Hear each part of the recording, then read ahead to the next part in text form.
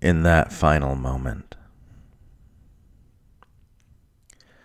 When the nukes start flying, when we see the mushroom cloud growing on the horizon, when reality comes crashing down in the most overt way possible, when the realization slowly dawns that this really is the end, none of our old stuff will matter anymore. It will not matter if you are American, Russian, or Chinese. It will not matter if your skin is darker or lighter. It will not matter if you feel like a man or a woman, or both, or neither. It will not matter if your politics are left, right, or center. It will not matter who you voted for.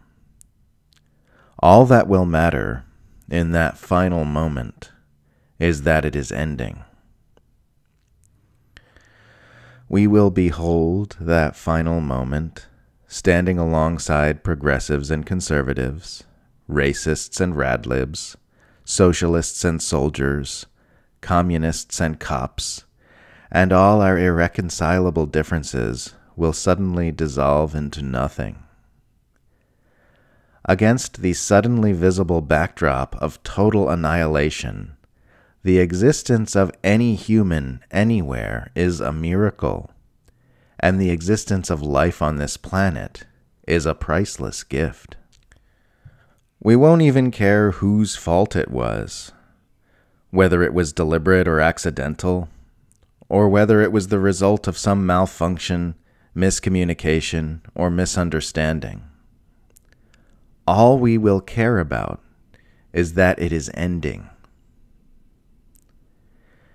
And in that final moment, we will hug our loved ones tight, whether we are Christian or atheist, Jew or Arab, Indian or Pakistani, anti-vaxxer or Antifa.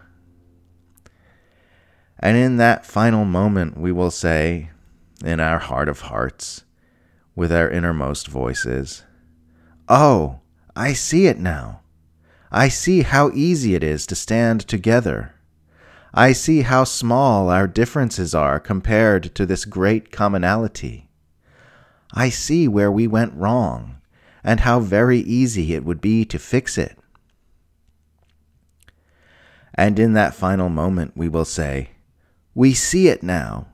We see the mistakes we made and kept on making.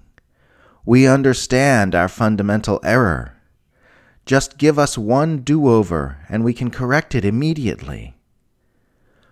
Could we have a do-over, please? Could we have a do-over, please?" In that final moment, we will ask, "Could we have a do-over, please?"